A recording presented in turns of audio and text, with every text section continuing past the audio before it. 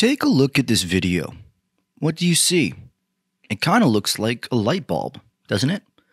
But wait, it's moving. What you're actually looking at is a flame. But not just any flame. This is a flame that's burning in space. Without gravity around to create what's known as buoyancy, flames lose their characteristic teardrop shape. If a tiny flame behaves so differently in space, what would a large fire do? This question has actually been at the heart of ongoing NASA research for over half a decade. It's especially important as America sets its sights on sending astronauts to the moon and beyond in the coming decades. So what does this research look like? And what do you do if you're an astronaut some 240,000 miles from Earth and a fire breaks out on your spacecraft? Welcome to Learn Something New by NFPA Journal.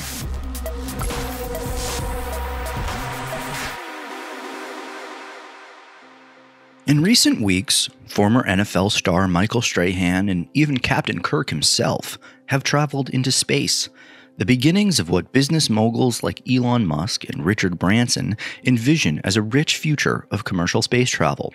Meanwhile, NASA has announced plans for a second manned moon landing for 2025, and the mid-2030s are being eyed as the time will finally bring humans to Mars. Fire safety has long been a concern for astronauts. In 1997, a fire on a Russian spacecraft nearly forced the evacuation of the crew, but fortunately the blaze burned out before that was necessary. As we head into this new frontier of 21st century space travel, spacecraft fire safety will only become a more pressing issue. In 2016, a NASA project manager called spacecraft fires, quote, one of the greatest crew safety concerns for NASA and the international space exploration community. Because of this, that year, NASA began a series of large-scale fire experiments that continue to this day. The experiments, known as Spacecraft Fire Safety Experiments, or SAFFIRE, use unmanned spacecraft as zero-gravity labs for conducting large-scale burns. The spacecraft are used for this purpose after they've completed a mission to deliver goods to the International Space Station.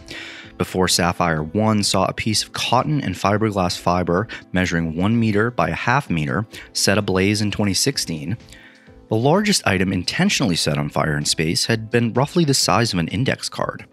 SAFFIRE 1 through 3 provided NASA with groundbreaking insights into how fire spreads in space.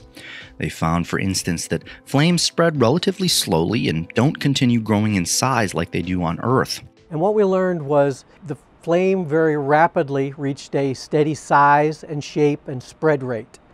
And it also burned a little bit slower than what we were anticipating. While that may sound favorable, researchers point out that a slow-moving flame might mean smoke production is also slower, resulting in a time delay in detection. Slow-moving fires also produce larger amounts of dangerous carbon monoxide. This and other research has also confirmed that without gravity, fire in space can spread more unpredictably, moving outward rather than upward. Remember, like the spherical flame we saw at the start of this video. SAFFIRE 4, carried out in May 2020, introduced detection and cleanup technologies, and SAFFIRE 5, carried out at the very beginning of this year, looked at how a high concentration of oxygen, which would be needed for deep space travel, influences fire spread.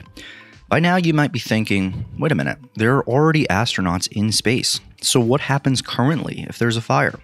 What does fire protection on spacecraft today look like? The only information from NASA that I could dig up on this was dated 2004. More recent articles from various news sources have been published on detecting and extinguishing fires in space, but they all more or less say the same thing. Firstly, smoke detectors can't just be placed on ceilings like they are on Earth. In space, smoke won't necessarily rise, so they're placed in the ventilation systems of spacecraft. If a fire is detected, astronauts then follow a three-step process. First, they shut off ventilation to slow the spread of fire. Second, they shut off power to the affected area. And third, if they have to, they use fire extinguishers to put out the blaze.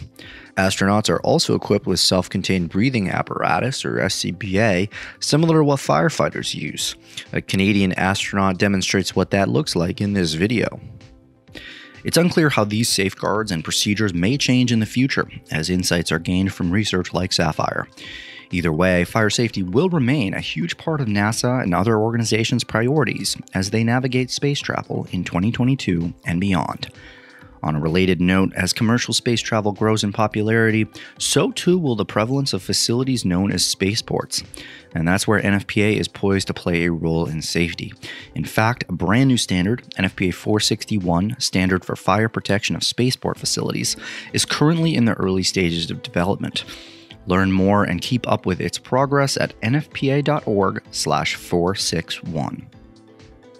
Thanks for watching. If you like these Learn Something New videos, please let us know by dropping us a comment.